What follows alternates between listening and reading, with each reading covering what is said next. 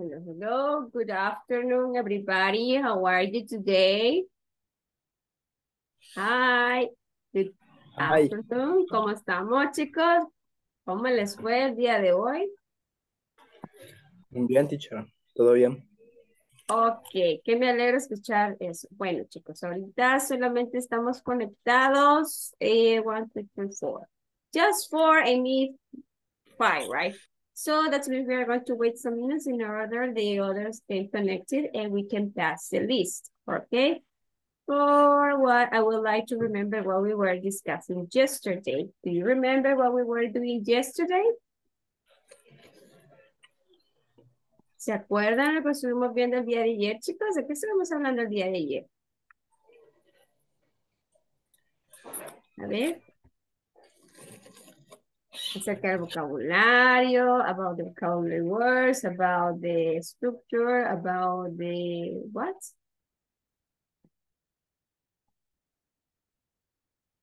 About the things that we were talking. For example, I remember that we were talking about illnesses, right? Feelings and those kind of things, how to express when you feel bad, when you feel good, when you have a pain, right? What else? ¿Qué más? A ver qué me pueden decir. ¿Qué se acuerdan? What do you remember?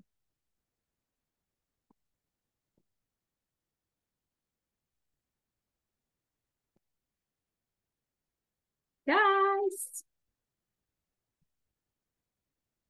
Vale, voy a buscar la lista, chicas, entonces. Y vamos a esperar a los demás para preguntar también, ¿verdad? Porque hay que ver si se recuerda. Por ahí me mandaron un mensajito que hubo una emergencia con la mamá de Wilfredo, right? Entonces, Wilfredo va a estar de oyente este día. Esperemos que los demás puedan conectarse, chicos. Today is Tuesday 25, right? Ok, vamos a ver, ¿dónde estamos con la lista? Ok. So, okay, I'm going to start, guys. I'm going to remember something that we were doing yesterday. Just give me some minutes to share the screen and open the one. Okay. Vamos a hacerlo aquí. Y vamos a buscar en lo que estoy viendo el día de ayer.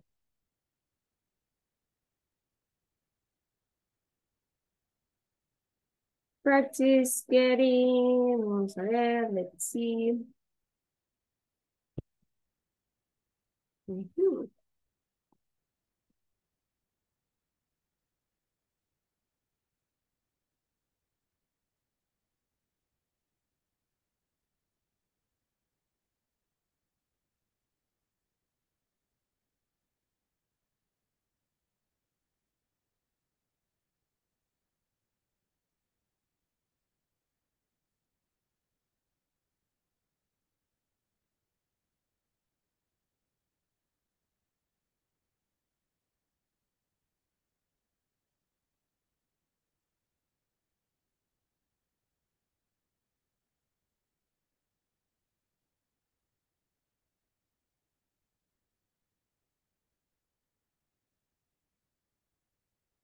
Ujú, ujú, ujú.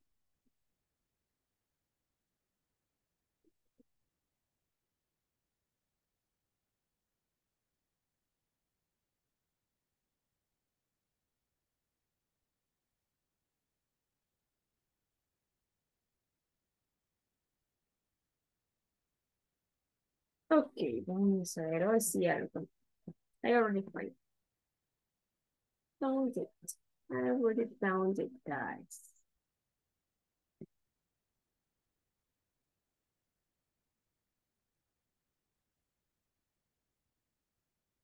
Se van a poner los lentes para poder ver bien. Bueno, chicos, el día de ayer estuvimos hablando acerca también de 10 simple ways to improve our health, right? And one of them was eat breakfast at time, right? eat breakfast at time. Remember that it's important that you eat well in the mornings in order to start with a lot of energy your work day, okay? Also, we were talking about go for a walk, drink 8 cups of water every day, stretch your body, right? So minutes, right? Also, we were talking about do something that change your brain, protect your skin, use moisture, right? And some cream. Also, we were talking about floss your teeth, right? You wear a seatbelt belt, that is important too. At the moment that you are driving, remember that if you are not using the seatbelt, you can suffer what? You can suffer maybe an accident, right? And you can break your legs, something like this that can affect your health for the rest of your life, right? Also, you were talking about get enough calcium, right? If the product that can give you the enough calcium that your body needs, right? Also take a time out and break of about 20 minutes. Do something different. For example, get up, walk, sit down, listen to music, etc., etc. Okay, those are some ways that you can use to improve your health right? And we were completing some sentences, right? One of them, it was to get an exercise. Decíamos go for a walk and those kind of things, right?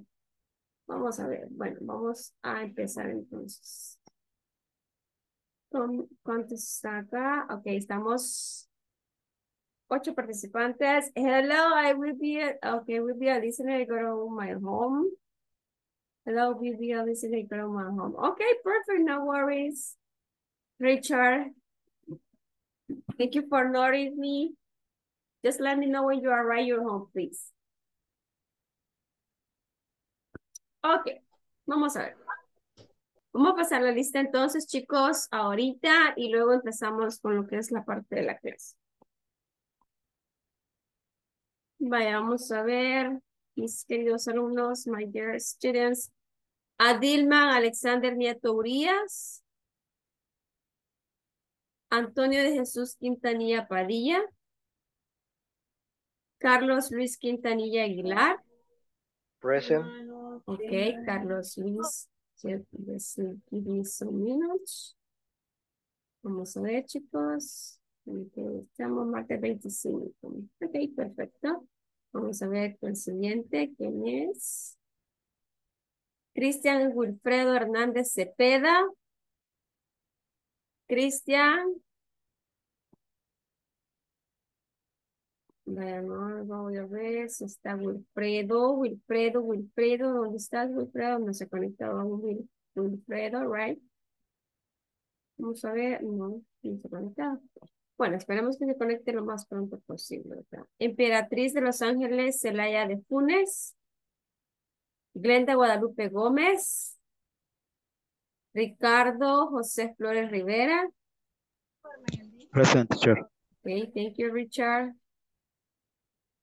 Vamos a ver. Okay.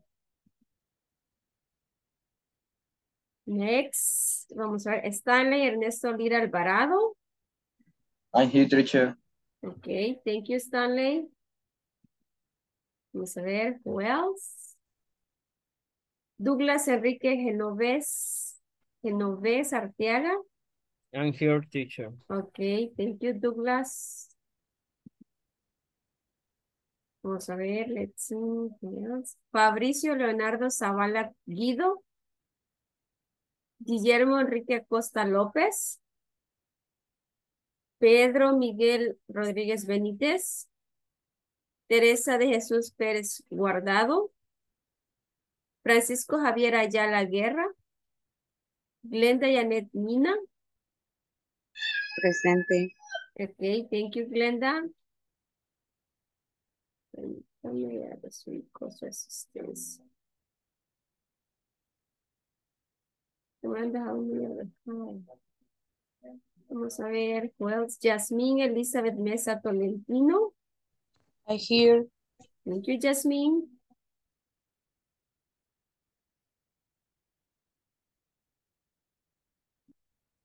Okay, vamos to the next one. Néstor Vladimir García García. Present. Thank you, Néstor. Ahí está. Vamos a ver, next. Sergio Natanael Enríquez Amaya. Jenny Marisol García García. Y solamente, ok, perfecto. Estamos, quiero ver. Teacher, me acabo de unir. Nombrecito, Jenny, right? Emperatriz. Ah, Emperatriz. Ya está. Ok, ve, ahorita sí. Es que como ahorita no tengo visión. Vamos a ver Emperatriz aquí. Solo veo la lista, pero sí que ¿Qué no está aquí? les, no les identifico con el, ¿cómo se llama? Con la camarita. ¿Alguien más Ah, acaba de entrar, chicos? Que no lo he mencionado en la lista. Hola, good Nombrecito. afternoon. Good afternoon. Nombrecito, please. Guillermo Costa. Ok, vamos a buscarte, Guillermo. Permíteme un momento. Guillermo, ¿dónde está? Ah, ok, Guillermo Enrique Acosta López, ¿verdad? Sí, sí, Ok, perfecto. Ya le invito a su asistencia, Guillermo. a tiempo me Al conecté. tiempo se conectó, mira, casi estaba pasando. Sí, ¿Y ahora cómo me les fue? ¿Alguien más que acaba de entrar?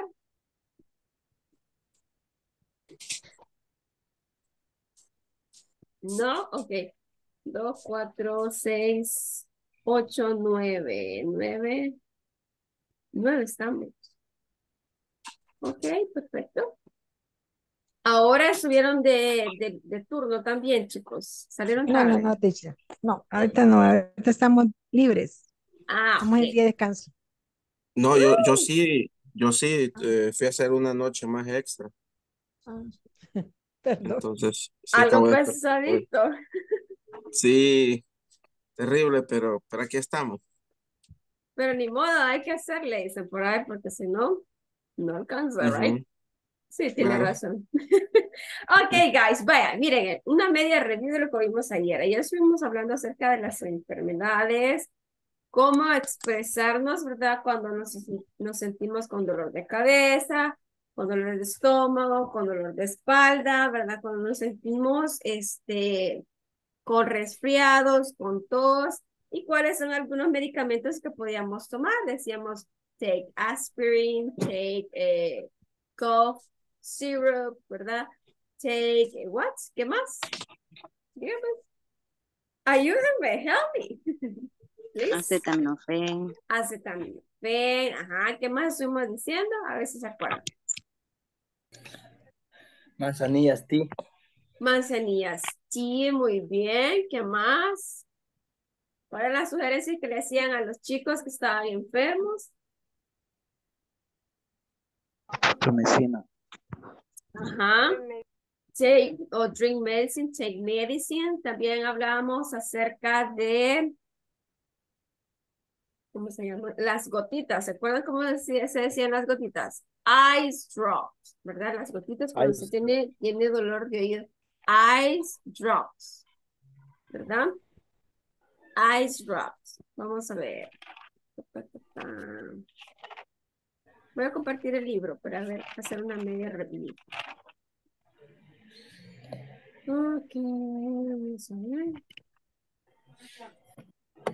Vale, miren, eso es lo que vimos ayer y hablamos de consejos para ser mejor o para tener una mejor salud, ¿verdad? Estábamos dando consejos, ¿verdad? Que hablábamos acerca de los imperativos, pueden ser negativos o positivos, right? Y decíamos, take a pill every 4 hours, rest in bed, drink lots of juice, don't work too hard, stay up late, don't stay up late. Don't drink soda, ¿verdad? No tomes mucha soda, no te acuestes en la noche, right? También le decíamos algunos consejos a estas personas que tenían a toothache, ¿verdad? A toothache, ¿verdad? Y teníamos el headache, teníamos el flu y teníamos que no podía dormir la persona. Entonces les hacíamos algunas sugerencias utilizando los imperatives. ¿Y cuáles son los imperatives? Decíamos, los imperatives son aquellos que nos dicen qué hacer, ¿verdad? Puede ser una orden, una sugerencia, ¿verdad? Puede ser un consejo, puede ser también una request, ¿verdad? También puede ser un comando, ¿verdad? Etcétera, etcétera. Por ejemplo, decíamos call the dentist. If you have a toothache, tú tienes que llamar al dentista. Call the dentist or visit the dentist, right? If you have a headache, you are going to take some pills or you are going to take some aspirin. In this case, you are going to take some acetaminophen or ibuprofen, etc., right? Also, the person that had a flu, we were recommended that he visit the doctor, take a cough syrup, ¿verdad? Or something like this. And the people that don't sleep, you don't have to stay late, right? You don't drink soda, too much soda at night, or don't eat a lot at night. Also, it was another advice and another command that we were giving to each of these persons, right? Each of these people, right? And then we were talking about the ways to improve our health, que eran los que les dije anteriormente, ¿verdad? Que debíamos comer temprano a la hora, ¿verdad? En el desayuno, ir a caminar, hacer ejercicio, ¿verdad? Estirar su cuerpo, decíamos, porque estar en la misma posición, ¿verdad? Muchas veces, pues, nos hace estar más estresado y no liberar la energía que tenemos, ¿verdad? También, limpiar las encías, utilizar flushing, ¿verdad? Que flushing es hilo dental, ¿verdad? And clean your gums, ¿verdad? Gums son encías, right? Limpiar sus encías para mantenerlas más saludables, ¿verdad? Y en algo otros consejos, ¿verdad? También estábamos haciendo esta parte, ¿verdad? Donde teníamos que llenar en los espacios en blanco con lo que habíamos leído en cada artículo allá arriba. Bueno, eso fue todo lo que estuvimos hablando el día de ayer, chicos. Más o menos los pongo al día y luego pues vamos a empezar con lo siguiente. Dice self-assessment. Vaya, este self-assessment es como su propia evaluación de qué es lo que usted ha aprendido desde la unidad 11-12, right? Pero esto es para ustedes, chicos, ¿ok? Holiday survey, ¿verdad? Complete the question with the names of different holidays. Are you going? We are going to use going to. Do you remember the going to? ¿Qué es el going to? Hablamos la clase antepasada. Acciones que nos ayudan a decir lo que vamos a hacer y que sí se va a hacer. Exacto. They are sentences or statements that help us to express plans or future plans that are sure that it's going to happen, right? For example, we have, in this case, when we are talking about questions, remember that we are going to change the position of the subject with the auxiliary verb. So, in this case, are you going to dance on Christmas? Are you going to dance on Christmas, guys? No, I am not. No, I am not, right? No, bailar, Néstor. Are you going to give present on February or Valentine's Day?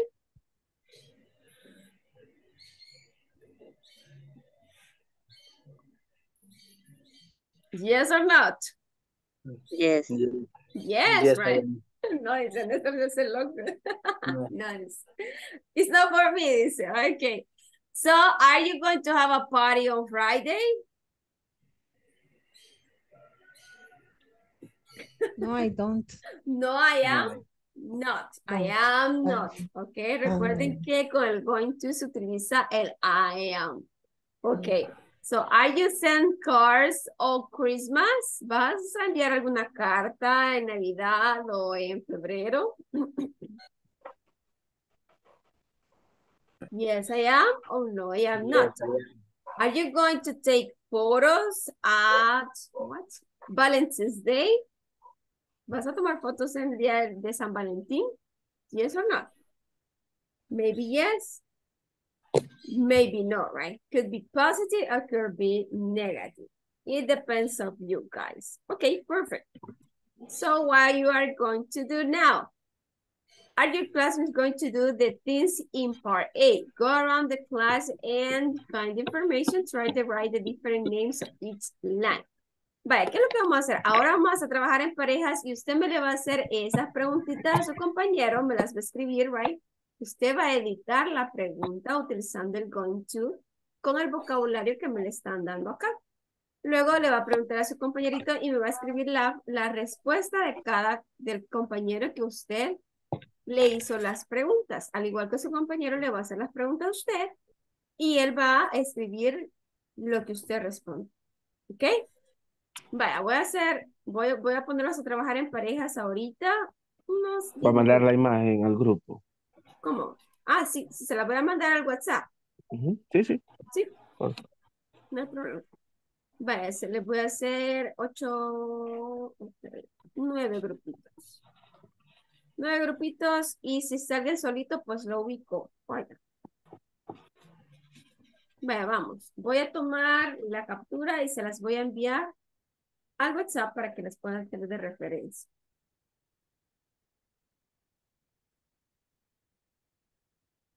Vamos a ver, la vamos a hacer más grande.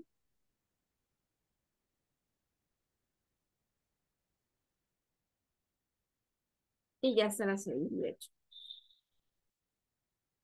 Estamos, acá estamos.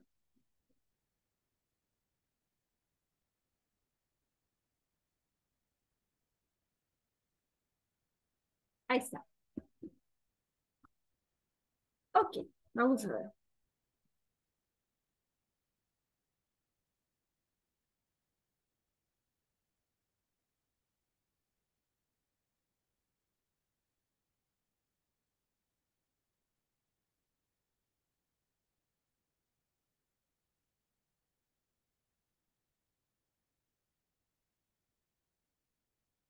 Vamos a ver dónde está Jenny.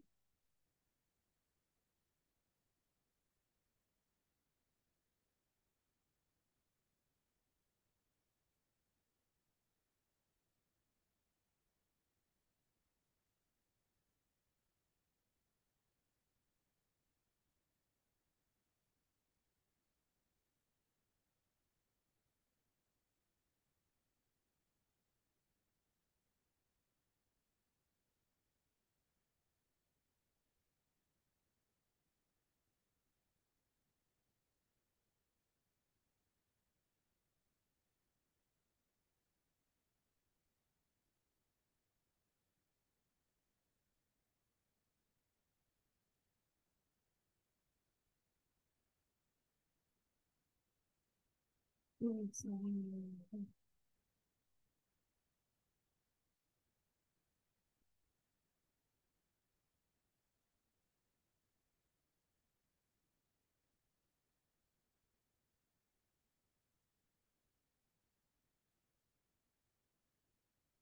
Dale, lo moví hasta la 4, please. Vamos a ver.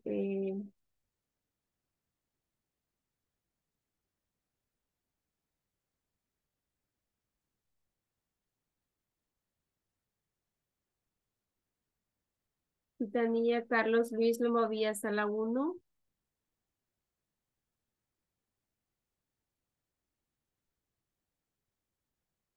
Stanley lo moví hasta la 4. Pasémonos, por favor.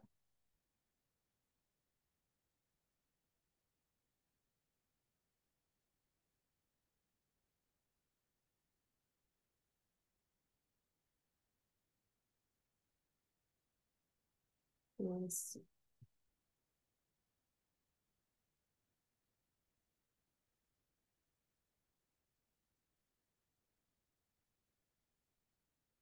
Ok, emperatriz, vamos a moverla. Sí, Emperatriz, unámonos, la voy a mover a sala 1. solo uno. Va. Ok, Vámonos, please.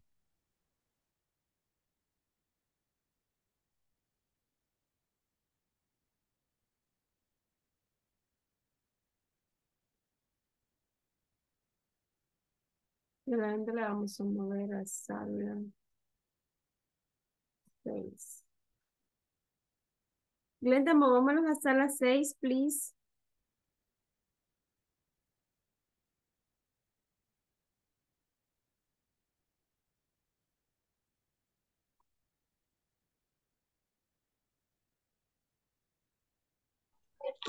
Douglas, lo moví a sala 6.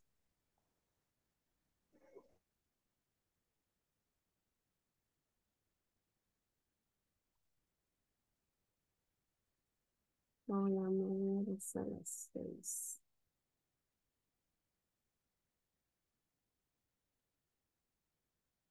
Carlos, lo moví a sala 4.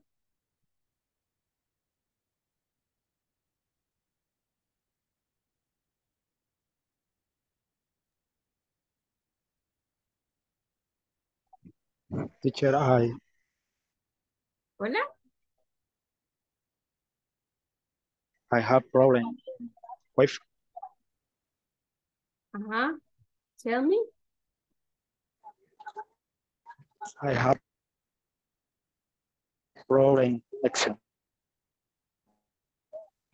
You cannot get in the salas.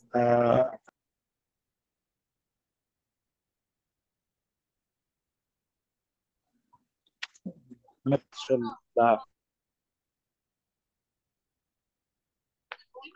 la solicitud para unirme al grupo, pero en ese momento tuve problemas con la conexión. Fíjese que casi no se le escucha a Ricardo, se le escucha como cortado. Mande un mensajito mejor, si puede.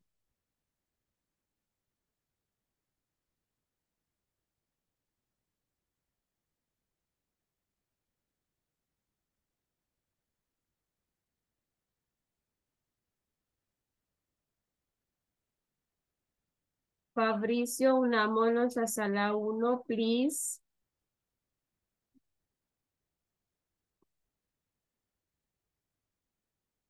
Fabricio.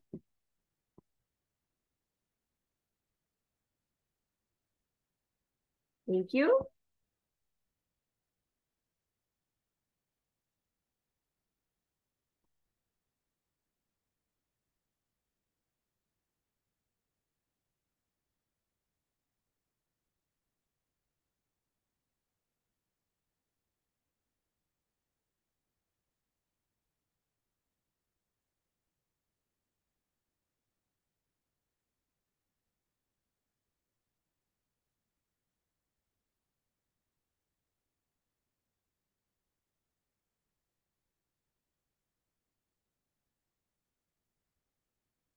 Ok, ahorita voy, chicos.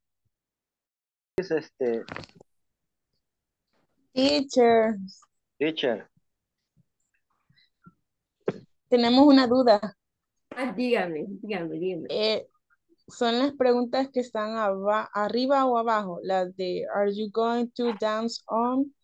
O las que dicen Who are you going to get to home? ¿No crees? Who are going to get home tonight? No, vaya, son las de arriba, las que yo les estaba mencionando. Are you going to dance on Christmas? Are you going to give present on February 4th? Y ahí tienen que anotar el nombrecito y tienen que anotar la respuesta que su compañero les dijo, ya sea positiva o sea negativa. Ok. Ya. Ya entendí. Okay, Sí. perfect. Va. Después vamos a ir con lo de los plans. ¿Ok? Ok. Chévere. Okay, Thank you, perfect. teacher. You're Thank welcome. you. You're welcome, guys. Si tienen algún otro problemita, me avisan, please. ¿Ok? Voy a ir a ver los otros chicos. Chévere. ¿Ok? No.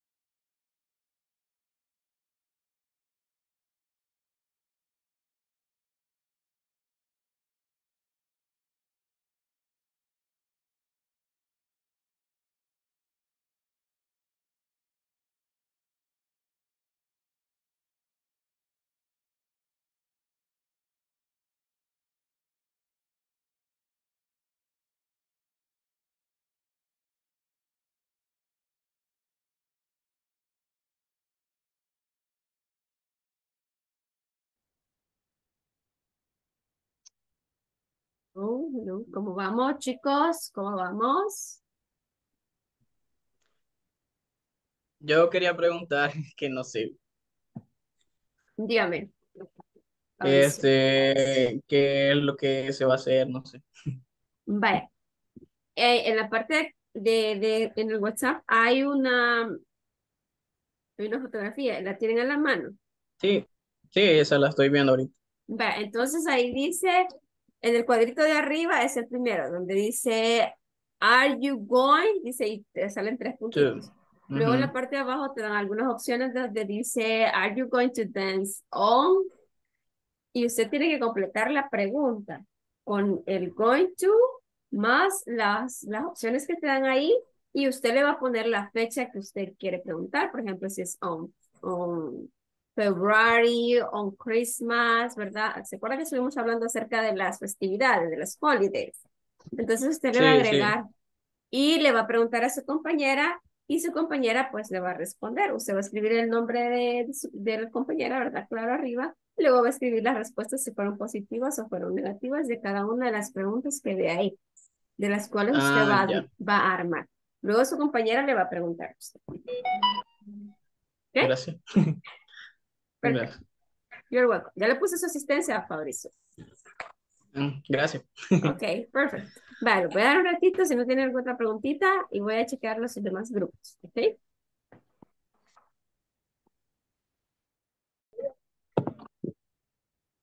Ahí está. Ahorita acabo de salir de la sala.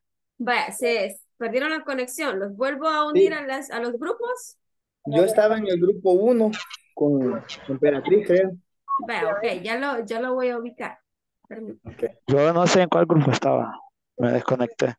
Vaya, entonces lo voy a ubicar en la sala 6 lo voy a ubicar. ¿Ok? Vamos a ver dónde estás, Richard. Aquí estás.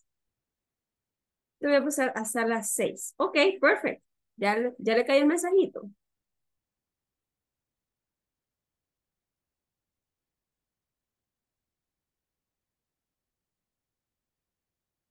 Ok.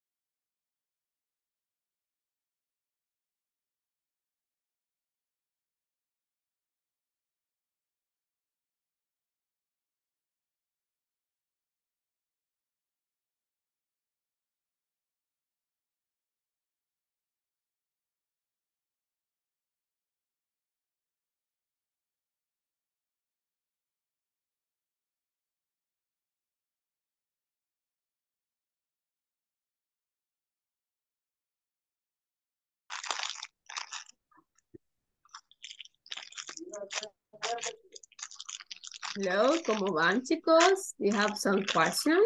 ¿Tienen preguntitas? Sí, teníamos una duda, Roxy. Ajá, dígame. Íbamos a complementar, espérate, amor. Íbamos a complementar las preguntas nosotros o con al parte de ahí. Vaya, Cállate. vaya, primero iba a poner el are you going to y luego va a poner la parte de abajo, ¿verdad? Las opciones que are you going to dance on February y de luego va a complementar con las festividades, por ejemplo, Christmas, Halloween, February 4th o Valentine's Day, Día de la Independencia, ¿verdad? Día de Año Nuevo. ¿Se acuerdan las holidays que estuvimos hablando la semana pasada? Sí. Con esa vamos a complementar. Primero vamos a utilizar el are you going to y luego vamos a poner una de las opciones que están en el cuadrito y luego le va a agregar la festividad del cual usted quiere preguntar. Luego de eso vamos a preguntar a los compañeritos y usted va a escribir la respuesta que él o ella le dio. Puede ser Nosotros yes, I estábamos am. haciendo las de abajo, Roxy. Era el Ay, número 1. así me estaban diciendo los otros que si era el número, era el del cuadrito de arriba o del cuadrito de abajo, pero es Y que ahí yo... nos confundimos y en las de abajo estábamos haciendo. Pero Sí, si no, está bien, porque igual lo vamos a hacer siempre. Acá lo que tiene que agregar es la time expression, ¿verdad? La expresión de tiempo, que podría ser in the morning, at night, tonight, in the afternoon, tomorrow, next week, etcétera, etcétera. Pero Ajá, también, eso estábamos haciendo. pero Pero si, si no, lo sí, pausamos y empezamos a hacer el otro entonces. no, entonces si no, pues igual vamos a hacer las dos partes. Si gustan, trabajemos las dos partes, así lo único que nos ok. vamos a dar un poquito más de tiempo. Le voy a decir a los Sí. demás chicos para que un solo lo trabajemos y luego solamente preguntamos. ¿Ok? Ok, Vaya, ahorita permítanme, chicos, lo vamos a decir. Voy a ir a la otra. ok. Vaya, no se preocupe. Pero, Vaya. teacher, Dígame. la captura que usted envió, creo que no está completa la segunda parte. Ok. No van a poder ellos. Ajá, sí es cierto. Teacher, Ajá. teacher, dice Pero, ayuda. ¿cuánto tiempo falta para que termine esto? ¿El qué? ¿La primer cuadrito? Sí, para que terminemos esta sala. Porque yo ya había empezado la primera, pero como pensó ella que era el segundo, comenzamos a trabajar el segundo. Podemos hacer el primero si quiere. Entonces Y hagamos el después, primero y después ajá, continúan con el segundo. Voy a ajá. tratar de ponerlos a ustedes juntos otra vez. Oigan, Ok. ok, perfecto. Bueno, sí, voy a ir a ver a los otros grupos porque si no me van a decir, teacher, no vino. Ahorita voy, espérenme, niños. Vamos a ver. Aquí Teacher, está. antes que se vaya, teacher, Ajá, dígame. eh, yo acabo de llegar a mi casa y ya me uní de la compu, pero Yes. Yes, I am going to. I have present of Christmas.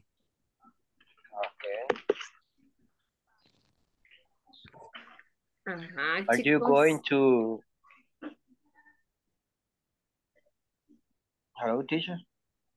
No, es que por accidente me cambié de sala ahorita y me estaban hablando la otra. Sorry, continúe, continúe. Okay. No, no dije nada, ni estoy aquí, ¿ok? Go ahead. Le apreté el botoncito y me cambié para la otra emisora. Ajá, dígame. Perdóneme, no le escuché la pregunta, Richard. Llévate.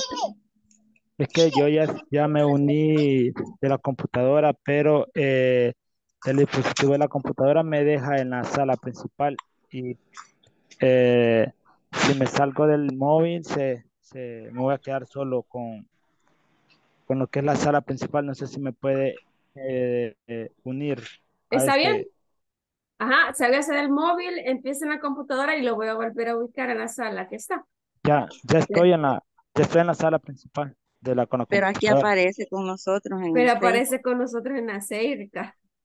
Sí, pero del móvil, del Ah, ok. teléfono. Bueno, entonces apaga el móvil y luego lo voy a volver a ubicar. Oiga, Ok, bueno, ahorita me voy a salir para volverlo a ubicar a usted. ok. pero sálgase para que así pueda yo hacer el cambio. Vaya, Vamos. entonces, Roxy, vamos a hacer are you going to y le ponemos algo otro complemento de los que están ahí. Ajá, le va a poner la festividad que usted desea, ¿verdad? Mm, Ujú. ok. Vamos a buscar a sala 6, a Richard. Ahí está. A ver si se une, vamos a ver.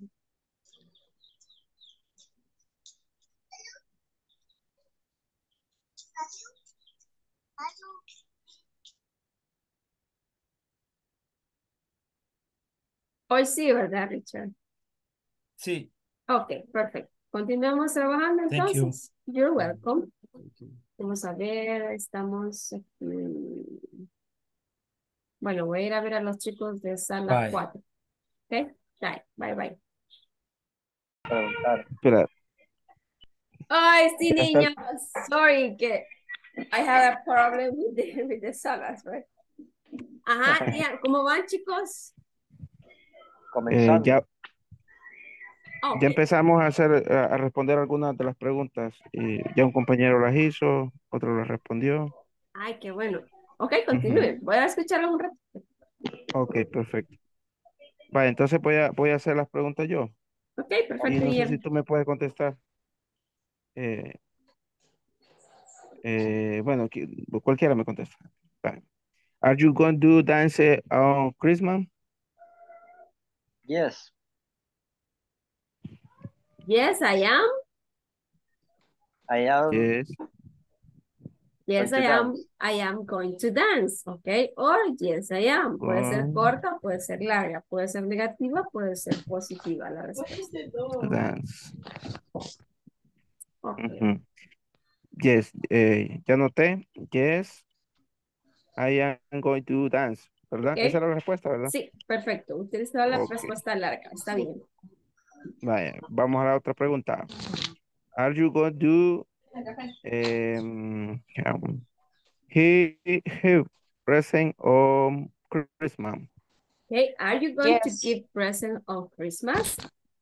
Give present on Christmas. Ujú. O yes, I Christmas. am. Yes, I I am. am Muy going bien. to give, Give. I am going to give present. Ok. Vale, vamos con la otra. Are you going to have a party on San Valentin Day? Mhm. Are you going to have a party on San Valentine's Day? No, I am not. No, I am not. No, Muy bien, excelente. no, I am not. Not. Quiero ver. Aquí, don't.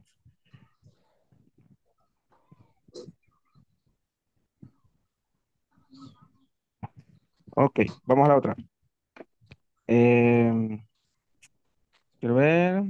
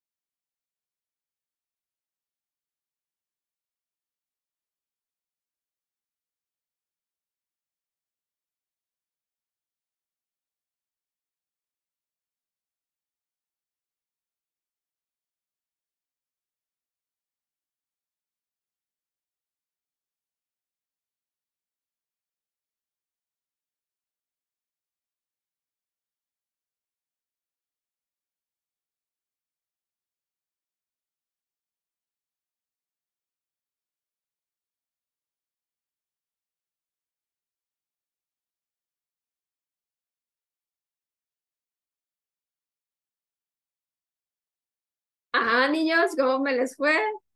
¿Hicieron alguna preguntita? ¿Con muy poquito tiempo? Of Creo que course. muy poquito tiempo. Muy poquito tiempo. Ok, vaya, la próxima le voy a dar más tiempo. I promise that, ok. Vaya, vamos a hacerlo así, miren. ¿Se acuerdan de las holidays? Vamos a hacerlo general. Las holidays eran Halloween, eran Valentine's Independence. Day, Independence Day, muy bien. Christmas y ¿cuál era el otro? New Year, ¿verdad? Año Muy bien. Nuevo.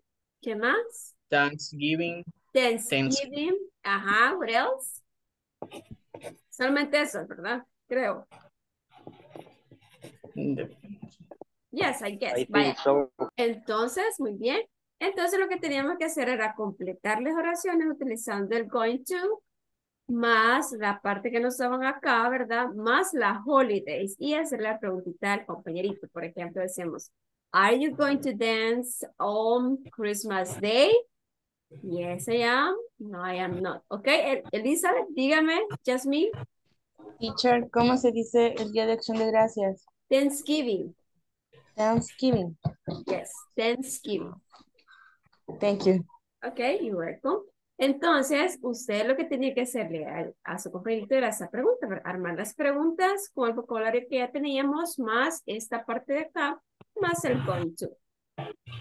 Su compañerito tenía que contestar. Ahora bien, ahora yo les voy a hacer alguna pregunta, como ustedes ya practicaron, ¿verdad? Un poquito, ¿verdad? Yo sé que tal vez no es mucho, pero la próxima sí les voy a dar más tiempo. Es que lo que pasa es que como no tenemos tanto tiempo, chicos, entonces fue por eso. Pero aquí vamos a practicar. Va, ok.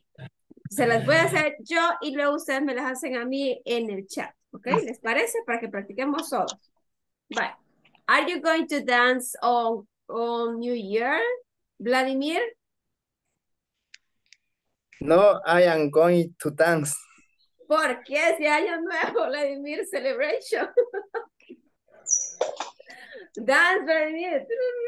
Ok, vaya, está bien. No, I am not going to dance. Muy bien, perfecto. Vaya, ahora Vladimir, vamos a hacer interactivo mejor. Solo yo no puedo Ok, estar hablando. Ok, Vladimir, hágame otra preguntita a otro compañerito, utilizando ok. alguna de las opciones de acá.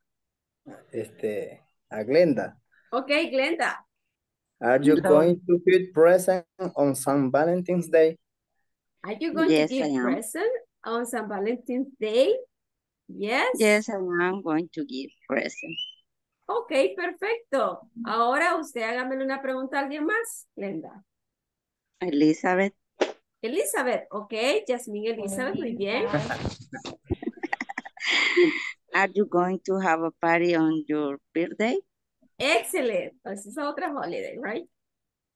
Repeat, please. Are you going to have a party on your birthday? Yes, I am going to have a party On my birthday, right? The on my birthday. birthday. Ok, perfect. Jasmine, ahora hágame la preguntita a Fabricio. Okay. Lo que Fabricio quiere participar, Fabricio. Se ve bien activo. Vaya, démosle. Fabricio, are you going to sell cars on Valentine's Day? Yes, I am going to send a card in Valentine's Day. Ooh, the girlfriend. Okay, perfect, Fabricio. Make the question to Guillermo, okay? Make the question to Guillermo. A ver, pensativo, Guillermo. Está pensando la respuesta de ese Guillermo. Guillermo, are you going to take a photos on Independence Day?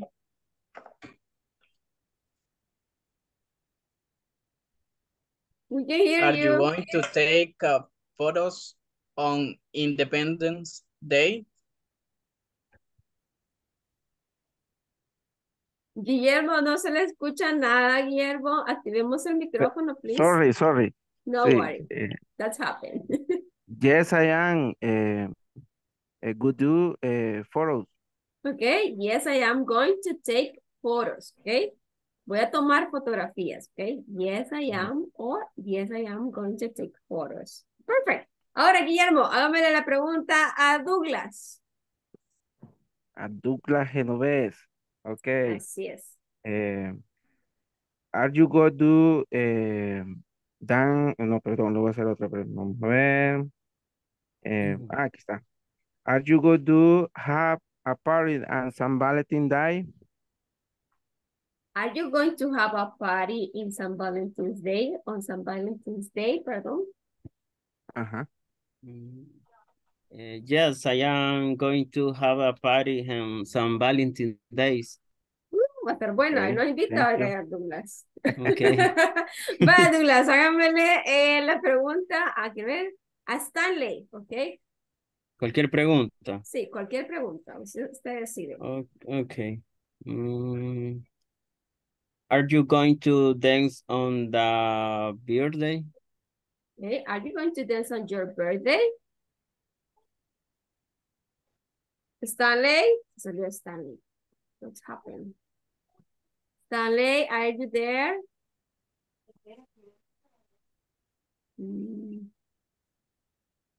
¿Qué pasó, Stanley? No lo encuentro. Ok, entonces hágame la pregunta a Emperatriz. Okay. Are you going to dance on your birthday? Emperatriz. I am going to dance birthday. Okay. I am going to dance in my birthday, right? Yo voy a bailar en mi En mi cumpleaños. cumpleaños. Muy bien, excelente. Ahora, Emperatriz, hágame la pregunta a Ricardo Flores. Ricardo Flores. Okay. Are you going to take photo on the Christmas? Yes, I am going to take in the Christmas. I'm going to take some photos on Christmas. Ok, perfect, good. Vaya, chicos. Entonces, eso era lo que teníamos que hacer, ¿verdad? Ahora vamos con la siguiente actividad. Dice, class activity. Are your classmates going to do the things in part A? Go around the class and find this information. Try to write different names of each line. Vaya, complete this question with the different time expressions, then ask to the partner the question. Vaya, aquí lo que vamos a hacer, chicos, es completar las preguntas, pero con las time expressions. ¿Y qué son las time expressions? Son todas aquellas que nos dicen en qué periodo de tiempo. No nos dicen una hora exacta, pero nos dicen en qué lapso de tiempo se va a dar la actividad. Por ejemplo, tenemos in the morning, in the afternoon, tomorrow morning, tomorrow afternoon, at night, at noon, right? At midnight, o puede ser next week, o puede ser también next year, next month, o weekend, ¿verdad? Que nos dicen el periodo de tiempo donde se va a dar la actividad, pero no nos dicen exactamente la hora, ¿verdad? Entonces, con esas time expressions, tenemos que completar los espacios en blanco de cada una de las preguntas que tenemos acá. Por ejemplo, tenemos el número 1, number 1. It says, how are you going to get home? How are you get home? Ajá. ¿A qué hora llegarás a tu casa en la noche? ¿O cómo llegarás a la casa en la noche? By bus, by train, by walking, etc., etc., right? Number 2, what time are you going to go to bed? What time are you go to bed? ¿Quieres ir a hacer? I am going to go to bed. At night, en la noche, ¿verdad? Puede ser, porque no nos dicen la hora No, exacta, ¿verdad? O sea, que son respuestas cortas. No, son pregunta. At what time are you going to go to bed at night? ¿A qué hora te vas a ir a pero la las cama en la respuestas, noche? Vaya, la pero las respuesta, respuestas son cortas, ¿verdad? la respuesta puede decir, I'm going to go to, no, en este caso son largas. I'm going to go to bed at 8 o'clock at night, ¿verdad? A las 8 de la noche, a las 8 de la noche, ¿verdad? Pero usted solamente me va a completar las preguntas con la time expression, no las respuestas, ¿ok? Solamente las preguntas. Acá le va a faltar at night. En la número 2 es at night.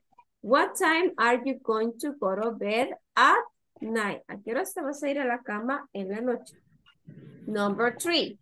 Who's going to be here? Tomorrow. Tomorrow. Muy bien, excelente. Number 4. Where are you going to go?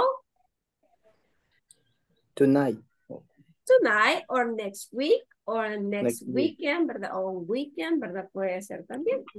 Number 5. Are you going to do? What are you going to do? To next week. Next week. Muy bien. ¿Qué vas a hacer la próxima semana? Muy bien. Number 6.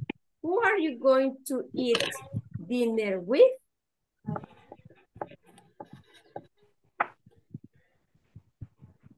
¿Con quién vas a ir a cenar La mañana? medianoche. O la medianoche, o en el almuerzo, at lunchtime, ¿verdad? O you can say at noon, at midnight, a veces sí, ¿verdad? Porque salimos del cine a medianoche y nos da hambre, entonces hay algún establecimiento, puede ser también. Tiene lógica. Entonces puede ser también o mañana al mediodía o paso mañana o el otro fin de semana. Entonces eso es lo que usted va a completar, ¿verdad? Ajá, solo vamos a completar la pregunta. La pregunta, exacto. Con la time Ok. expression. ¿Ok? Ah, Go ahead. chévere. Bueno, con unos 5 Será minutitos lo hacemos. chévere, chévere. Ok, perfect.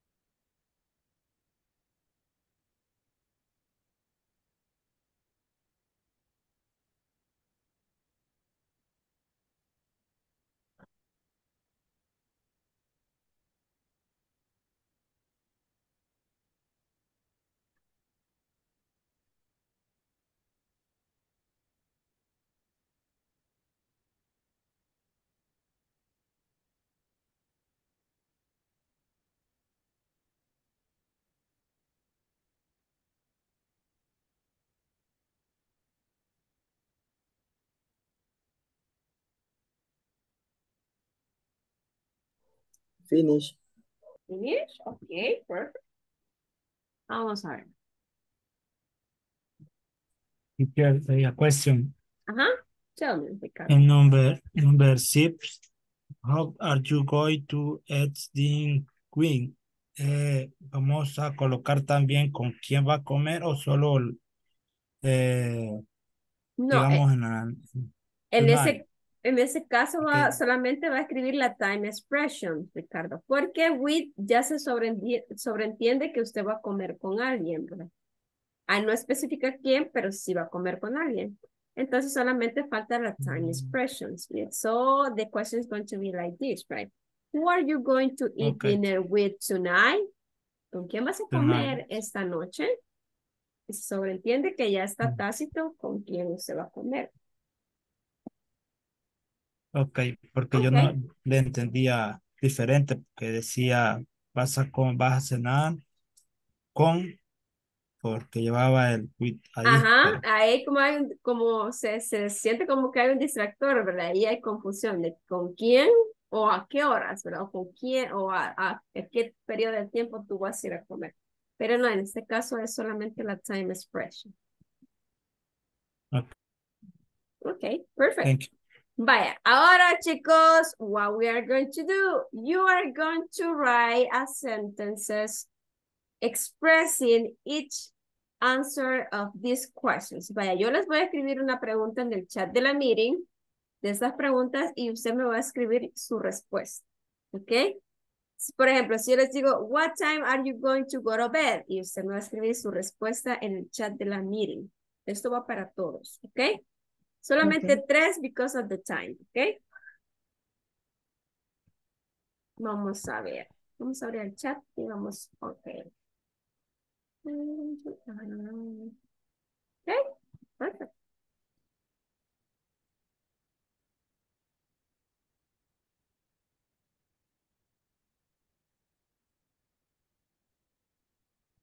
Okay, ahí va.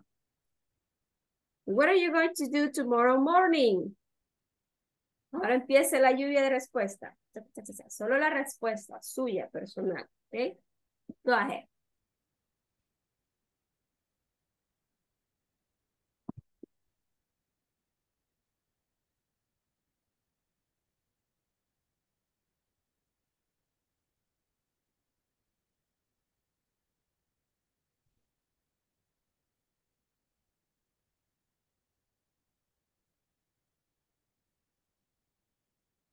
I am going to visit my mom. Okay, Glenda, vamos a poner solamente I am going to visit my mom. Okay, el do no se aplica. I am going to cook a breakfast. Okay, muy bien, Vladimir. I am going to cook the breakfast. Okay, Douglas, I am going to go to the supermarket. Excellent. Thank you. Vamos a ver. Emperatriz, I am going to go to supermarket too. Okay, you can see it, right? I am going to run. Jasmine, excelente, Jasmine. Recuerde que caminar y correr es bueno para mantener una salud buena. Okay, perfect. Good. Guillermo, I am going to go to the supermarket also, right? And Fabricio, I am going to go to the restaurant. You are going to have a dinner, right? Or maybe you are going to have a lunch or breakfast, maybe, right? Who else? ¿Quién más? Ricardo, I am going to go to bed, okay? Un go le hace falta, okay? I am going to go to bed. Go to bed. De lo demás está super nice. Thank you. Vamos a ver, who else? Nobody else? Vamos a ver, Somebody else, guys. Vaya, ahora les voy a hacer otra.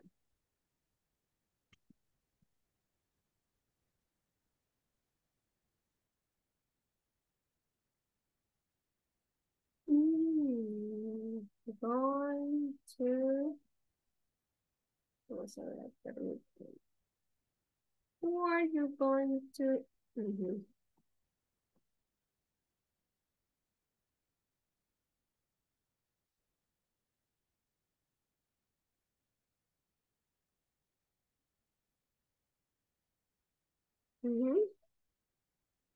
Who are you going to eat dinner with at night? Ajá, ¿con quién van a ir a comer en la noche?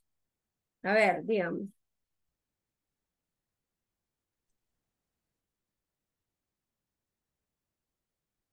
I'm going to go to eat dinner with my girlfriend, with my boyfriend, with my husband, with my wife, with my friends, ¿verdad? With my daughter, with my son, with my mother, with my mother-in-law, brother-in-law, ¿verdad? Okay, I am going to eat with my wife and my son. Excellent. I am going to eat with my husband, okay? I am going to eat with my wife. I am going to eat dinner with my family, okay? Excellent. With my family. Vamos a ver, who else? ¿Quién más? I am going to eat dinner with my wife, dice. Okay, Glenda, I am going to eat with my son. Okay, perfect. With my son. Creo que el correcto le está escribiendo otra cosa, okay? Pero ahí estamos, pero se le entiende, okay? I'm going to eat with my wife. Okay, perfect. I am going to eat with my son. Okay, my son. Check spelling, guys. Okay, I am going to eat with my son. Perfect. Good. Y la última, chicos. Vamos a ver what's okay.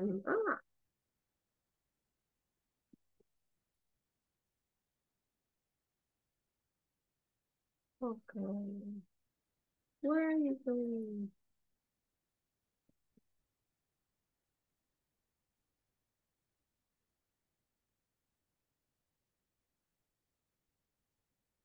Dios mío, sorry, se me fue.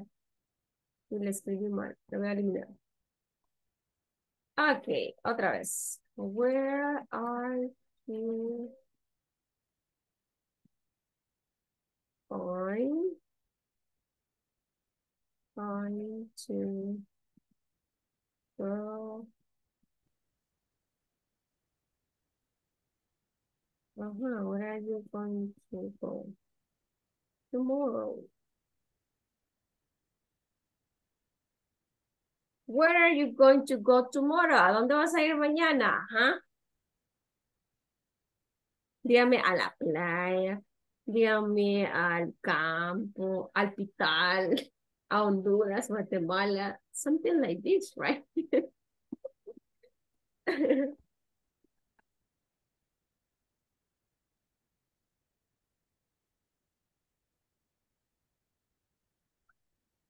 I am going to go to the supermarket, okay? Excellent.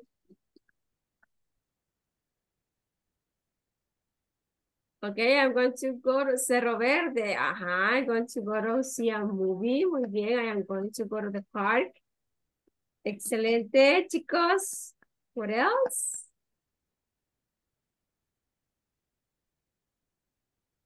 I am going to go to the park, dice Glenda. Okay, perfect. Good. Bien, vaya, chicos.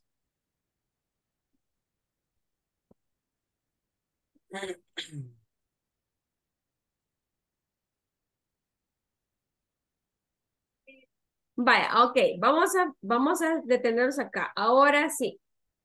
Miren, acá hay algunas fotografías, chicos, de algunas personas que necesitan que usted le dé una recomendación.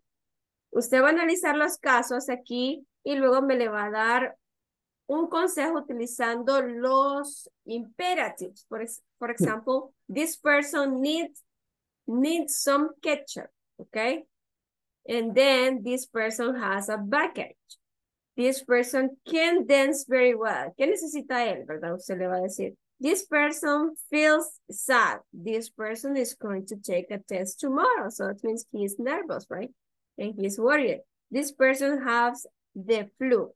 Usted me le va a decir a ellos qué tienen que hacer, ¿verdad? Pero esto lo vamos a hacer como tarea, ¿ok? Eso les va a quedar de tarea para el día de mañana. Ahora bien, ahorita vamos a ocupar ese tiempo para hacer lo de las tareas de la plataforma, porque necesitamos estar hasta la sección 3. Y acuérdense que en la sección 3, si no estoy mal, está lo que es el midterm, ¿ok?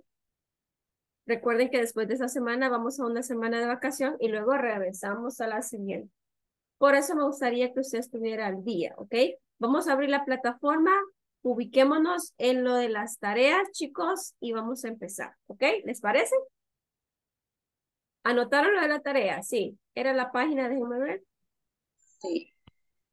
Es la página 85, 85, ¿ok?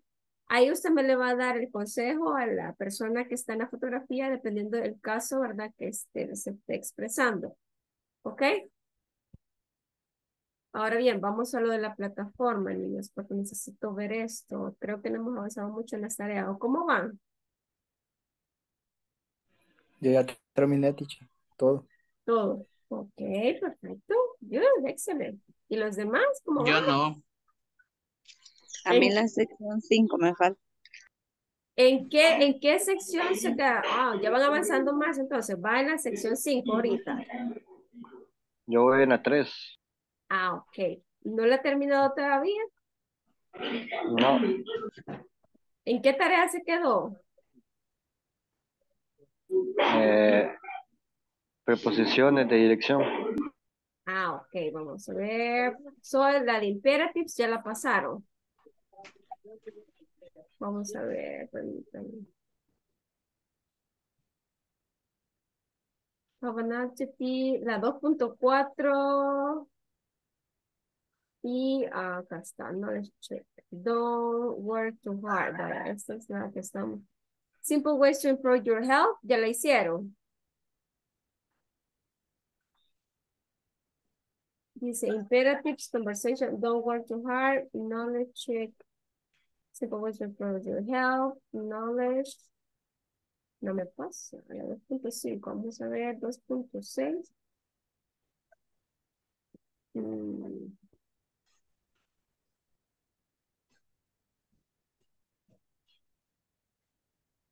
Espérense que no la encuentro. Don't think. Si no continuamos con lo del manual, chicos, si ustedes ya avanzaron más, continuamos.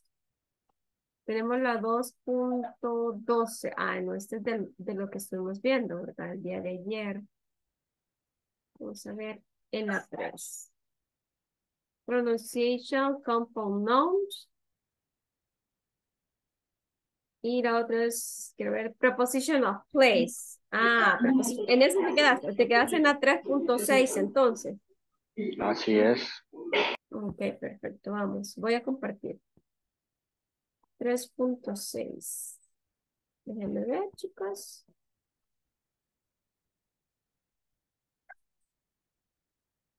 Vaya, eso referido a las preposiciones de lugar. ¿Se acuerdan las preposiciones de lugar del módulo pasado? Que son on, in, ¿verdad? Between, besides, behind, before, after. También tenemos over, ¿verdad? También tenemos in front of. You remember that?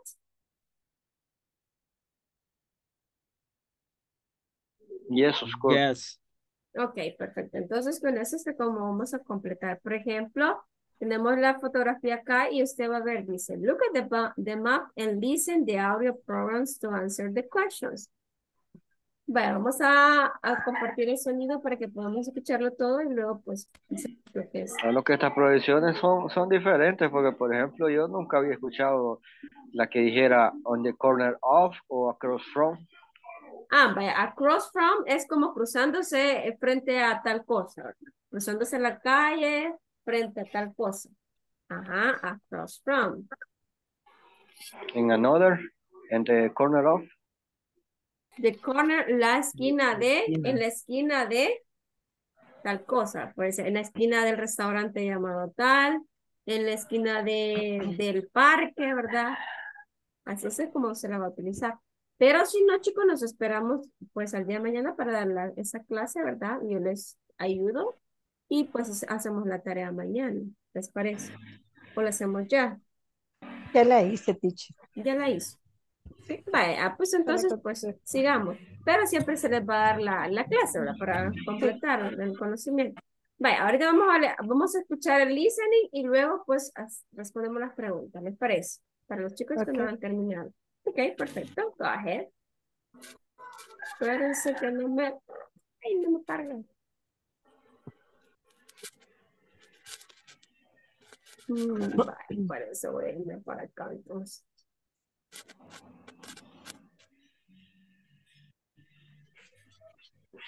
Vaya, hoy sí. Page 89, Exercise 6, Listening. Where is it? Look at the map in Exercise 5. Listen to 4 conversations. Where are the people going? 1. I think it's on Main Street. Is it near the Regency movie theater? Yes, it is. It's right across from the movie theater. Oh, yeah. There's a restaurant there. Right. It's between the restaurant and Luff's department store. 2. Is it near Maria's restaurant? Yes, it is. It's on 2nd Avenue next to the supermarket. P&J Supermarket? Yes, it's on 2nd Avenue between Main and Center. Okay, thank you very much. 3. Where is it? Well, it's near the movie theater. So it's on Park Street? No, it's on Main Street, next to the bank. Is it on the corner of Main and 2nd? Yes, it is. It's across from the supermarket. Thanks. 4. Is it near the bookstore? No, it isn't. It's on 2nd Avenue across from the movie theater. On the corner of Main and 2nd Avenue? Yes, that's right. It's next to Al's coffee shop. Okay, thanks. Ok, perfect. Vamos a ver, chicos. Déjenme ver. Vaya, era lo que estábamos haciendo. Is a cross of, ¿verdad? Second avenue, todo eso. Así es como tenemos de utilizar esa preposición, ¿verdad?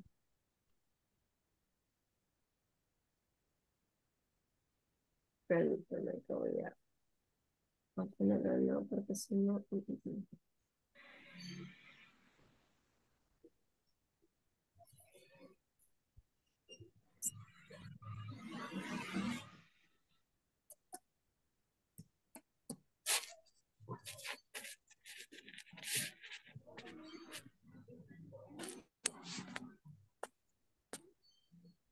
Ok, bueno.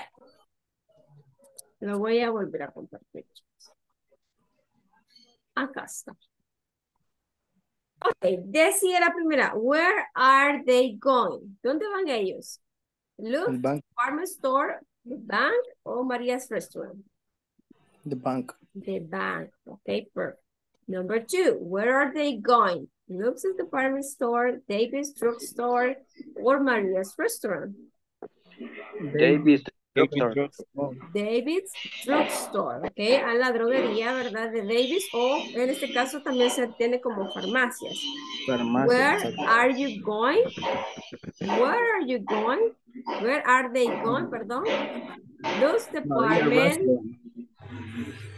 Maria's restaurant, okay, perfect. Where are they going? Luke's department store, favorite shoes, or Maria's restaurant? Favorite shoe. Favorite shoes, right? Ok, luego, ¿ya tomaron captura, chicos?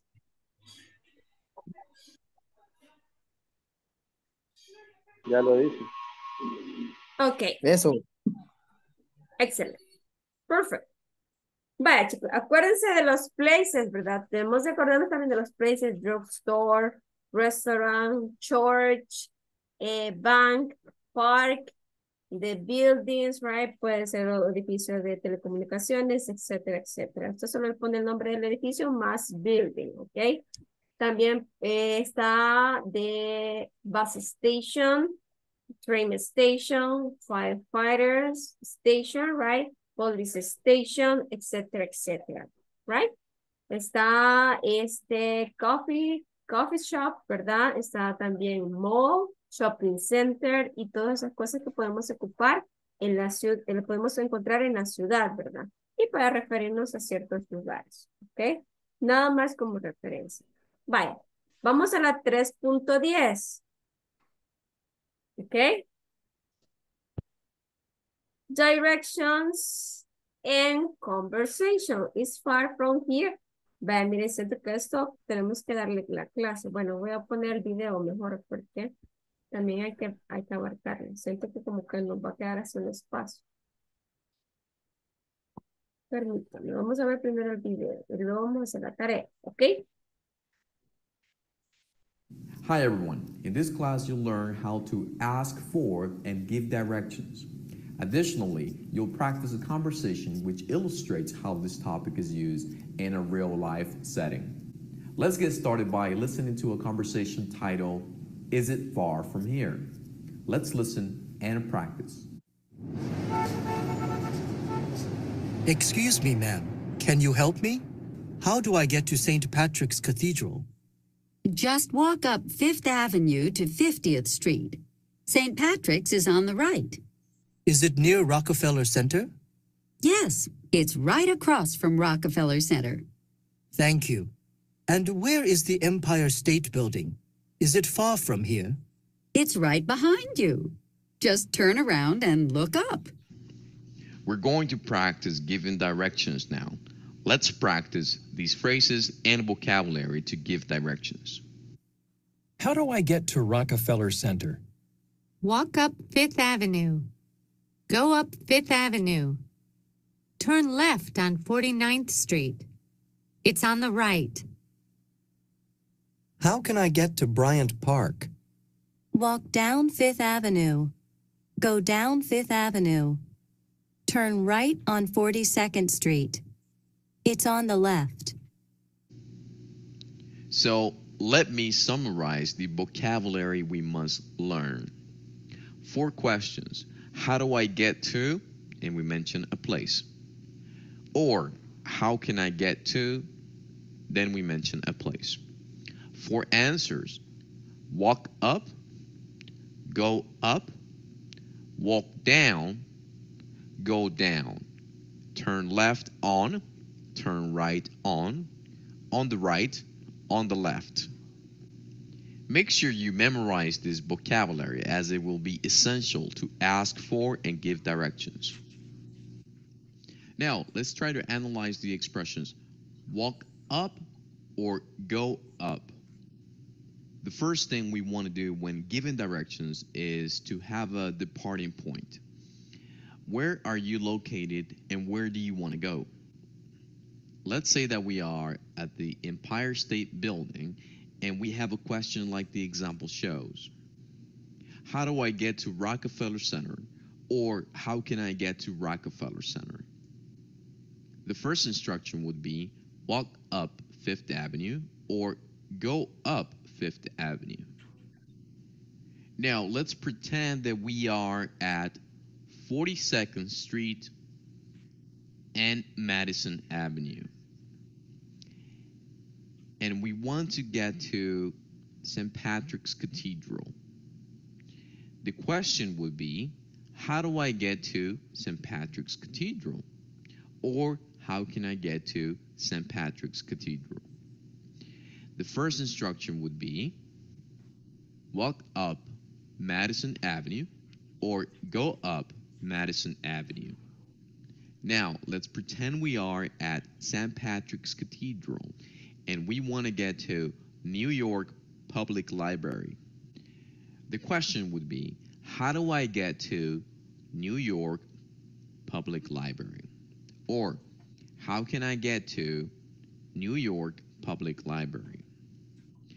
The first instruction would be, walk down 5th Avenue or go down 5th Avenue. So what is the next step to get to New York Public Library? For that, we will use the vocabulary turn right on or turn left on. depending on where our destination is. So to answer that question, we will say, turn right on 42nd Street. So what is the last step after turning right on 42nd Street? For that, we will use the vocabulary on the right or on the left. So in this case, it's on the left. Now it's your turn to practice. I would like for you to give directions using this map. Also, try to give directions to your local supermarket, hospital, school, park, etc. Ok. Vale, acá chicos abarcaron varias cosas. Estábamos hablando acerca también de how to say or how to give directions. Aparte de las prepositions of place, también estamos utilizando los imperativos, estamos utilizando también las how to give directions. ¿Recuerdan las direcciones? Bueno, en el módulo pasado vimos lo que era un poco como dar direcciones con frases como la siguiente. To right, to left, on the right, on the left. Que significa a la derecha, perdón, a la izquierda, gira a la derecha, gira a la izquierda. Go up significa ve hacia arriba o go straight ahead, ve hacia el frente, right? Go down significa ve hacia abajo, ¿verdad? En el caso de que usted esté bajando la calle. O go back también es usado, ¿verdad? También está la otra que es crossing the street o across the street. Y cuando les dice it's right crossing the street, está exactamente cruzando la calle, ¿ok? Algunas frases de esas las que vamos a utilizar, ¿verdad? El día de mañana voy a tratar de adquirir las más que pueda para que usted tenga más suficiente vocabulario para que pueda pues emplearlo en la vida real, ¿verdad? Ya que algunos ya avanzaron en las tareas, los felicito por eso. Congratulations to all of you guys. Significa que ustedes son students by yourself. ¿Qué significa students by yourself? Que usted pues no solamente se queda con lo que va en la casa, sino que busca o va más allá de lo que estamos. Y eso le va a permitir a usted aprender mucho más rápido, ¿ok?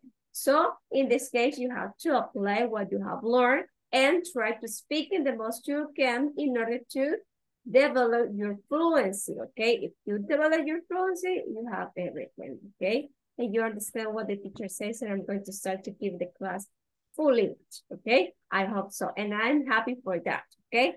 So let's continue, guys. Would you like to continue with the homeworks or would you like to continue with the manual? The manual. The manual, okay, perfect. Vaya, ahorita voy a salirme de aquí porque veo que ya continuaron, entonces está de más, ¿verdad? Los felicito por eso. Me gusta que ustedes son estudiantes que pues van más allá de lo que solamente se ve acá, ¿verdad? Vamos a ver, chicos, permítanme. Nos vamos a ir al manual.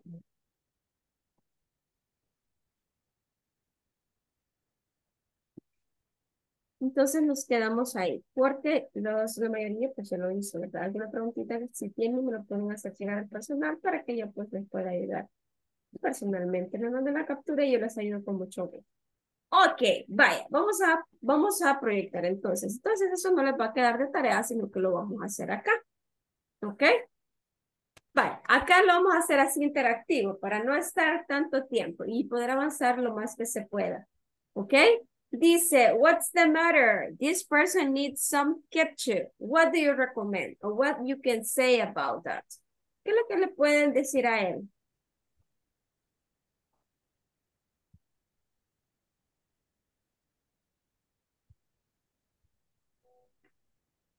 Guys, are you there? Yes. Ok, esta persona necesita más salsa, ¿verdad? De tomate. ¿Qué le pueden decir que haga él? Puede ser, ask for more to the waitress or the waiter, right? Pregúntale al mesero, right? Ese puede ser un command. Go and ask to the waiter. Number 2. Bajémosle volumen al audio, chicos. This person has a backache. Esta persona tiene dolor de espalda. What do you recommend? Or what you can say about? Visit a doctor. Visit the doctor. O see a doctor. Okay, perfect. Number 3, this person can dance very well. What you can say?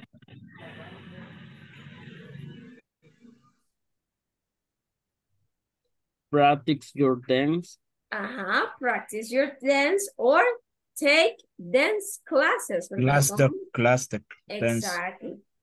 Take dance classes, right? Or dancing classes. You can do that. And this person feels sad. She feels sad. What do you say about that? Or what you recommend? You need friends. You need what? Do you need friends? Do you need amigos? Vaya, pero do you need es como que la pregunta. Ok, make friends en este caso sería. Acuérdense que los imperatives empiezan con un infinitivo. Make friends. Haz amigos, ok. Make friends. Number 5, okay. This person is going to take a test tomorrow and he feels nervous. What do you suggest or what is your advice for him? Don't worry. Don't worry. What else? ¿Cómo? Perdón. Take it easy, que la tome con calma. Take it easy also. Okay, ¿qué más? What else? Be sure of you, right? Está seguro de ti mismo. Okay, also, right? Maybe. This person has a flu. This person has a flu. What do you recommend? Visit a doctor. Visit the doctor. What else? Take a bit of it. Take a bit of it. Muy bien. What else?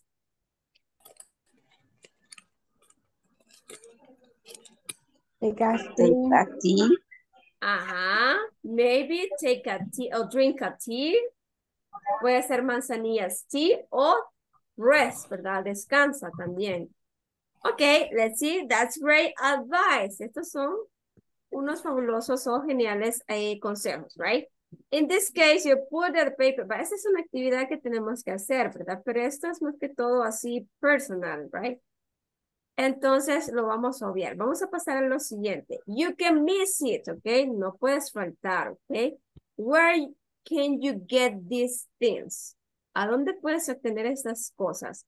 Match the things with the places. Then listen and practice. You can buy aspirins at the drugstore. ¿A dónde podemos comprar las aspirinas? En la farmacia. En la farmacia. In the pharmacy or drugstore, right? Okay, perfect. Puede ser en pharmacy o drugstore, right? Okay, perfect. Ahora bien, usted lo que va a hacer es unir, ¿verdad? El producto con el lugar en el cual usted puede conseguir ese producto. Y me le va a poner la letra en el espacio que corresponde. ¿Ok? For example, when you can get a bread. Bakery. In a bakery shop, right? Maybe, right? Where you can get a dictionary. Library. In the library. Muy bien. In the library, right? And where you can get a gasoline. Gas station. Gas station. At the gas station. Muy bien. Where do you get stamps? A restaurant. Stamp.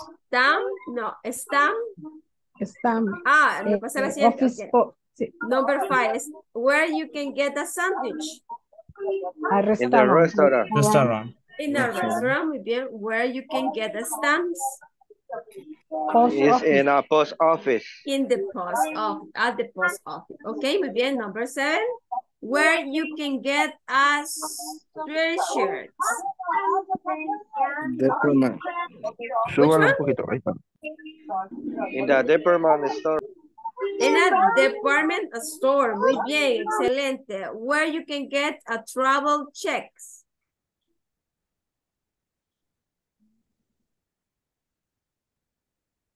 ¿A dónde puedes? ¿Cómo? In the airport. In the airport. Muy bien, excelente, chicos. Good. Entonces, estos son algunos lugares que pues también existen en la ciudad, ¿verdad? Favor, what else you can get or do in the places in part A. Make a list. You can get money at the bank. You can also get what? ¿Qué más pueden conseguir en cada uno de los lugares que hemos visto? Aparte de lo que ya dijimos.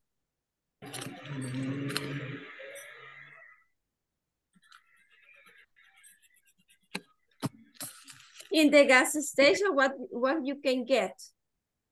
What else you can get? ¿Qué más puede Aceite conseguir? para carro. Ajá, car Diesel. oils or lubricants. Diesel. Diesel. Ajá, Smoking. ajá, también.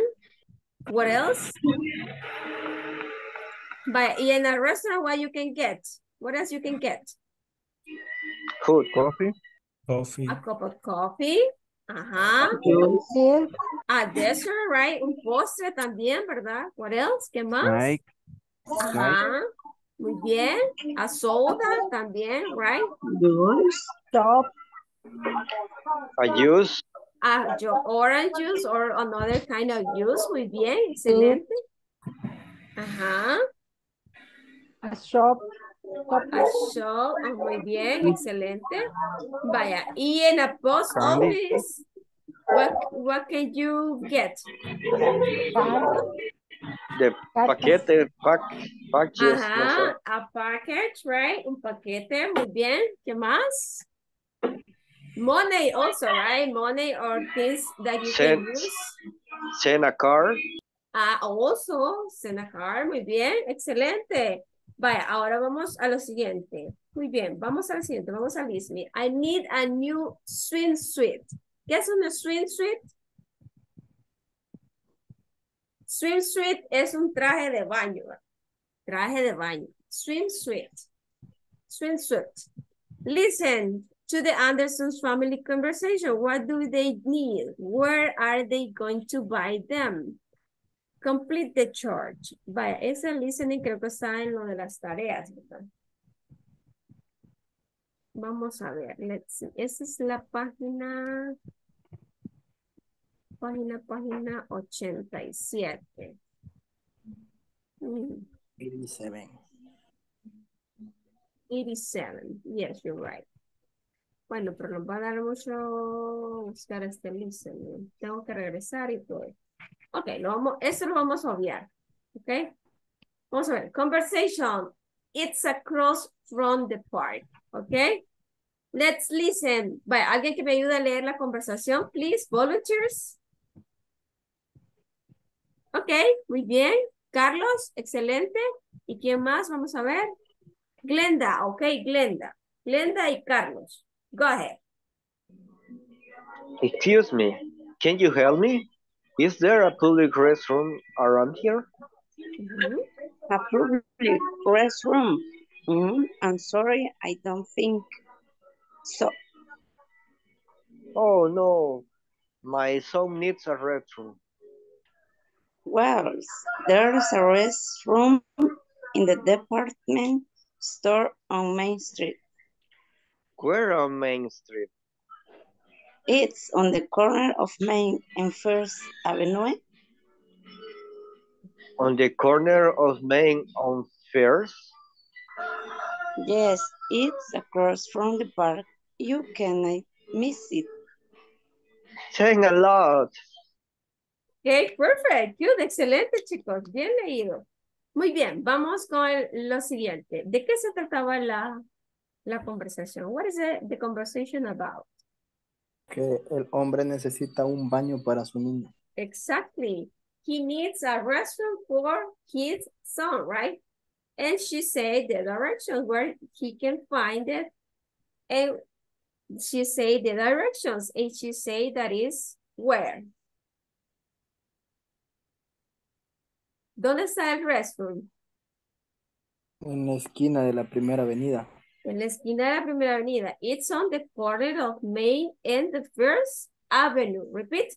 Avenue. La principal y la primera avenida. Avenue, okay? Avenue. Avenue. Avenue. Avenue. Avenue. Excellent. Main. Main. Main. Main. Main. Okay, what was the other one? Déjame ver. Main. Main Street. Main. Main Main Street. Street. Street. Main Street. Main Main Street. Street. Main Street. Ok, Main perfecto. Street. Vaya, veo que no tenemos mucho problemita en cuanto al vocabulario y lo leen súper bien, chicos. Felicitaciones. Vamos con lo siguiente. Dice, pronunciation, compound sound. Let's talk about the linking sound or compound sounds.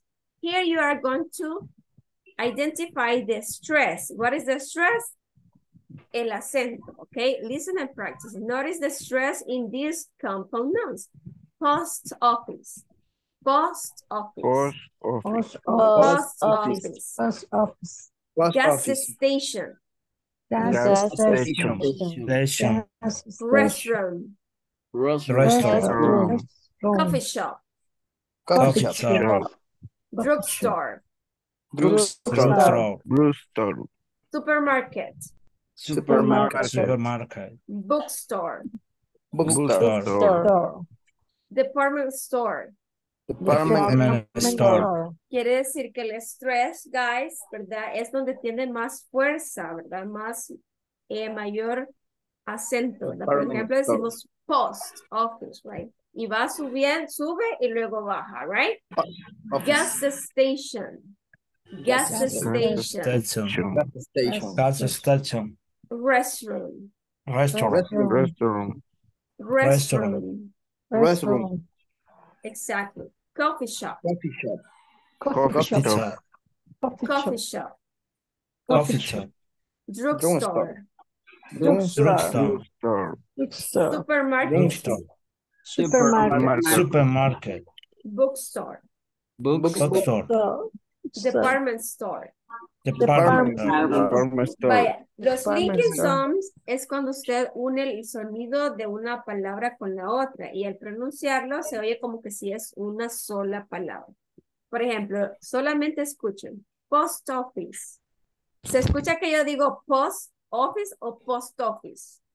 Post office. Post office, ¿verdad? Entonces se escucha como que si fuera una sola palabra. A eso se le llama linking sounds, que se le da en la parte de acá en medio. Este es el stress, donde está el punto, donde tiene mayor fuerza de voz. That is post office. Va de declinación, ¿verdad? Post office. Ok. Carlos, dígame, ¿tiene alguna pregunta? Linkinson se llaman, ¿verdad? Ajá. ¿Y los connecting speech qué son? ¿Cómo? Los connecting speech ¿qué son? Vaya, eso viene siendo lo mismo. Acuérdense que son diferentes maneras de hablar. Connected speech. Pero en eso no es tanto de pronunciation, sino que es connected speech. Son como las palabras que unen con otras palabras. Por ejemplo, tenemos las llamadas mulatillas aquí en español. Por ejemplo, tenemos and, que es y, ¿verdad? But, also, besides that, after that, ¿verdad? Todas esas palabras son connected speech. Esas son las palabras que conectan las partes de la oración. Por ejemplo, si decimos, I need to drink soda and coffee. Entonces yo estoy uniendo, están uniendo la soda con el café. Entonces la palabra y es el connected speech.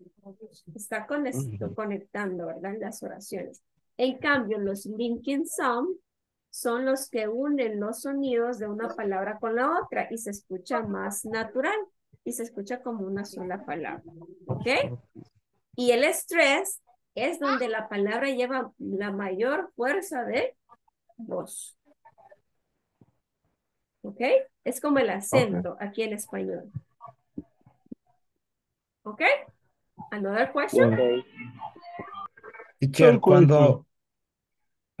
teacher, cuando me doy cuenta que tengo que pronunciarlas así, unidas. Vaya, depende. Como acuérdense de que estas son palabras compuestas, ¿verdad? Entonces usted acá va a ver la pronunciación. Si usted no puede decir gas station, ¿verdad? Es como que usted esté hablando pausado. Y en el hablado natural, usted no va a decir yo soy Roxana Elizabeth Paz Cero, ¿verdad? Entonces, usted, al momento de pronunciarlo y mientras usted agarra más práctica, entonces ahí va a ir uniendo los Lincoln. Ahí va a ir aplicando los Lincoln. Pero eso se da naturalmente, mediante usted vaya avanzando en su proceso de aprendizaje del inglés. Ahí se va a ir dando cuenta de cuándo usted tiene que unir eso. ¿Ok? Acuérdense que en el hablado normal de las personas allá en Estados Unidos, en el diario vivir, no lo hacen pausado, lo hacen rápido. Y mientras usted lo escuche las palabras, usted lo va a ir adquiriendo automáticamente. Ok. ¿Ok? ¿Alguna otra preguntita, chicos? ¿No? No. Ok, va. Vamos con lo último, chicos, porque faltan 4 minutitos para finalizar. Preposition of place. Let's talk about preposition of place, que era lo que estábamos hablando anteriormente y vimos en la tarea. Tenemos tenemos on the corner of, en la esquina de, across from, ¿verdad? Across from. Que es Abajo. cruzándose enfrente la calle, ¿verdad? Next to, después de, ¿verdad? Between, entre de, ¿verdad? Y así sucesivamente. También surge otra pregunta del next to y el besides, ¿verdad? El besides. Besides es a la par de y next to es después de. ¿Cuándo vamos a ocupar el next to y cuándo vamos a ocupar el besides, teacher? Varios me han preguntado eso. Bueno, el next to es más cuando usted está haciendo filas. Por ejemplo, se han dado cuenta que cuando están haciendo filas en el banco o en algún lugar, le dicen next. Next, siguiente, ¿verdad? Siguiente, o en la clínica, siguiente. Sí. Entonces ahí pues podemos, en ese contexto vamos a ocupar el next to, ¿verdad? Algo que está así cabal, como en fila. Y luego el besides es como que usted esté a la par de algo, pero puede ser en cualquier dirección, siempre y cuando esté a la par de algo. Entonces, en ese caso, voy a utilizar el besides, tal cosa. ¿Ok? Ok, vaya, y podemos hablar más de más preposiciones. Acuérdense que estas son algunas de las cuales existen, pero hay más, chicos. Por ejemplo, tenemos over, ¿verdad? Over es cuando usted está hablando de que está algo en una superficie, pero no tocando la superficie, sino que arriba suspendido. Por ejemplo, si yo digo, ¿dónde está el pájaro? Ah, el pájaro está arriba del árbol, ¿verdad? Pero no en el árbol en sí, sino que volando, ¿verdad? Es como que pasa el avión, el drone, etcétera, etcétera. En ese caso, usted va a utilizar la preposición over. ¿Ok? Over the trees, over the house, over what? Over the building, ¿verdad? Pero suspendido. The airplane is flying over the buildings, ¿ok? El avión está viajando o está volando, ¿verdad? Sobre los edificios. Ahí es donde vamos a ocupar la palabra over, la preposición over. ¿Ok? Ese es un plus. Es un anuncio comercial. Vaya, y tenemos los siguientes ejemplos. The department store is on Main Street. Is next to the bank. Okay? It's on the corner of Main and First. The bank is between the department. It's across from the park. Es cruzándose frente al parque, right? A store and the restaurant. La tienda y el restaurante, ¿verdad? ¿Ok? Entonces, este es el vocabulario que usted pues, va a utilizar en la tarea. Ahora vamos a la práctica. Ups, varios. Un minuto, entonces tengo que pasar la lista. Bueno, esto nos queda para el día de mañana, entonces. Mañana vamos a hacer práctica, primero Dios. ¿Ok? Voy a pasar la lista porque si no se nos alarga la clase. Ya nos hemos... Vamos con lo primero. Dice Adilman Alexander Nieturías. Antonio de Jesús Quintanilla Padilla. Carlos Luis Quintanilla Aguilar. I'm here, teacher. Thank you, Carlos. Cristian Wilfredo Hernández Cepeda. Emperatriz de Los Ángeles Celaya de Funes. Present, teacher. Thank you. Glenda Guadalupe González. Ricardo José Flores Rivera. Present, teacher. Thank you. Ricardo José, que a ver si ya se le puso la asistencia, porque algunos entraron después. Vamos a ver. Sí, ya la tiene. Muy bien. Vamos a ver. Ricardo José Flores Rivera. Vamos, Stanley Ernesto Lira Alvarado. Stanley. Douglas Enrique Genovés Arteaga. I'm here, teacher. Thank you. Fabricio Leonardo Zavala Guido. Present. Thank you. Fabricio Guillermo Enrique Acosta López. Present. Thank you, Guillermo. Pedro Miguel Rodríguez Benítez. Teresa de Jesús Pérez Guardado. Francisco Javier Ayala Guerra. Glenda Janet Mina. Present. Thank you, Glenda. Yasmín Elizabeth Mesa Tolentino. I hear. Thank you. Néstor Vladimir García García. Present. Thank you. Sergio Natanael Enríquez Amaya. And Jenny Marisol García García. Por ahí estaba Jenny, ¿verdad? I don't know what happened with her. Chicos, entonces, pues nada más desearles una feliz tarde y nos vemos el día de mañana. I see you tomorrow at the same time on the same channel, okay? Bye bye, see you tomorrow and good afternoon, everybody. Bye bye and take care. Make the homework. Thank you much. Bye Bye. Bye bye. Thank you so much for being here, guys. Bye bye. See you.